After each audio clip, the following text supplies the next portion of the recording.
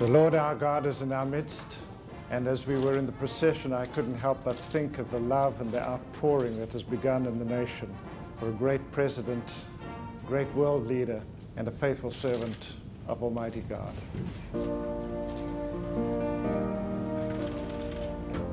He was a courageous man himself and a gallant leader in the cause of freedom. And today we honor the memory of Ronald Reagan.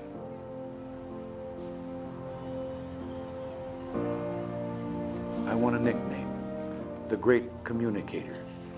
But I never thought it was my style or the words I used that made a difference. It was the content. I wasn't a great communicator, but I communicated great things.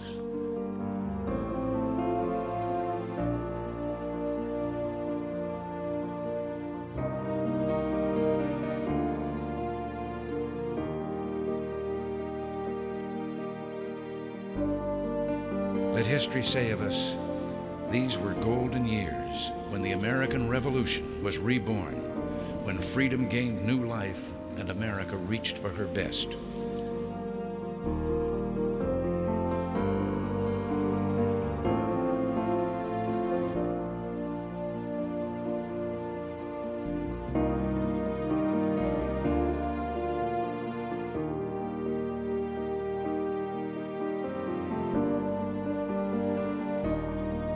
America is no stronger than its people.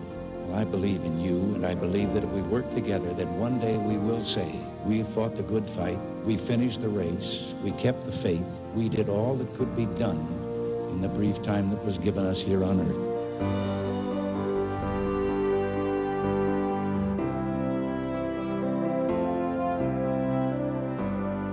Mr. Gorbachev, tear down this wall.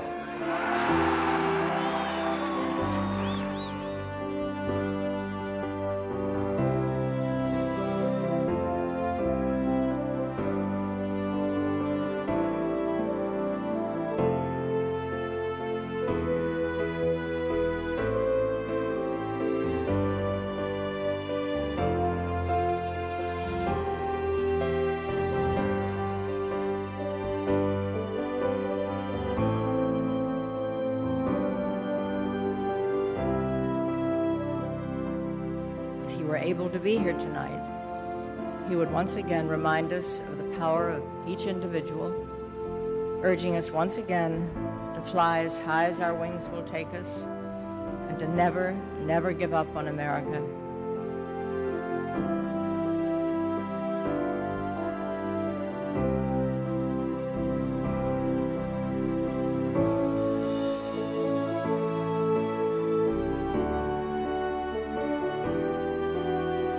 America is back, standing tall with courage, confidence, and hope.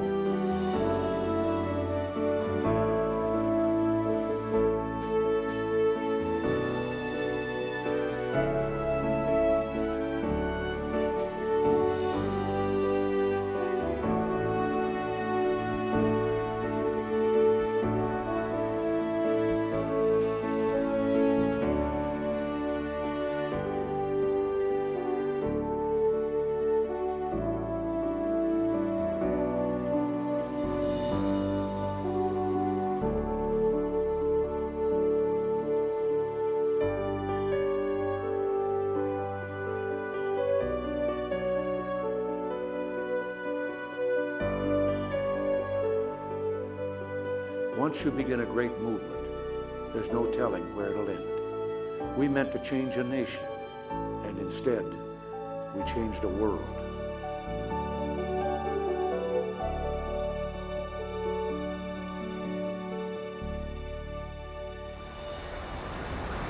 God bless you, Nancy.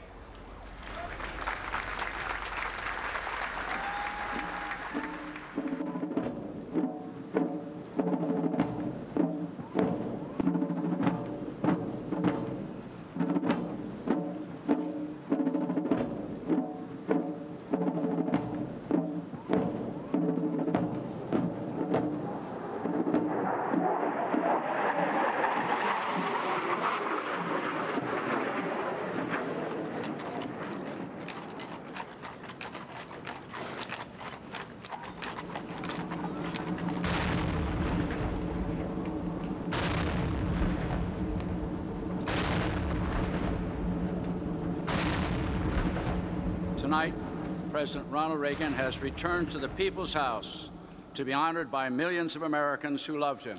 While others worried, President Reagan persevered. When others weakened, President Reagan stood tall. When others stepped back, President Reagan stepped forward. Knowing that this moment would come has not made it any easier to see the honor guard and the flag draped before us and to begin America's farewell to President Ronald Reagan.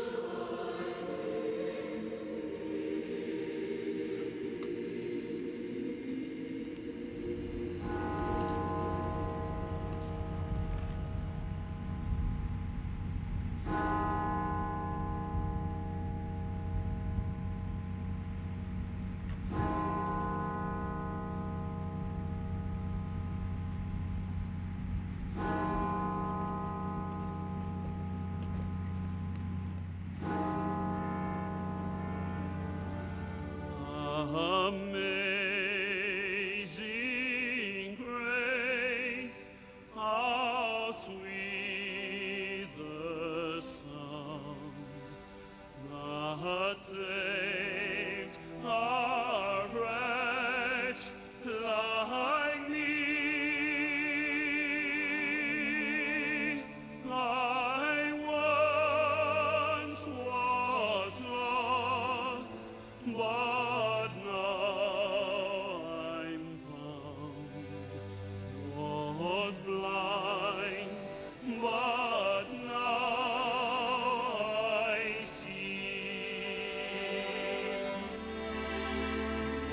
Was grace that brought my heart to fear, and grace my fear relieved.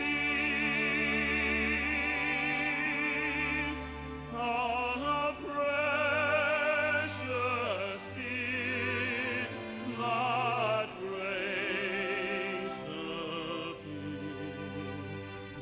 We are, I first believed.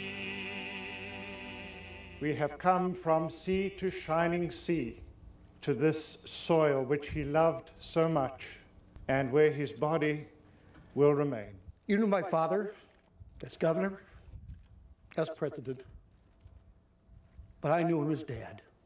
When he opened his eyes, eyes that had not opened for many, many days, and looked at my mother, he showed us that neither disease nor death can conquer love. In his final letter to the American people, Dad wrote, "I now begin the journey that will lead me into the sunset of my life. This evening, he has arrived."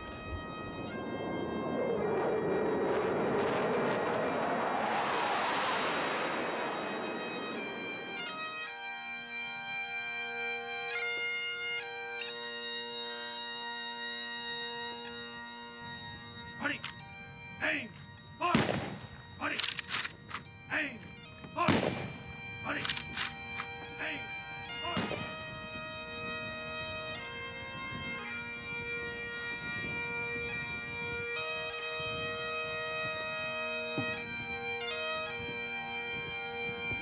I've seen what men can do for each other and do to each other.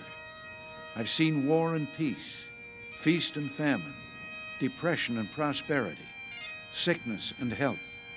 I've seen the depths of suffering and the peaks of triumph. And I know in my heart that man is good, that what is right will always eventually triumph, and that there is purpose and worth to each and every life.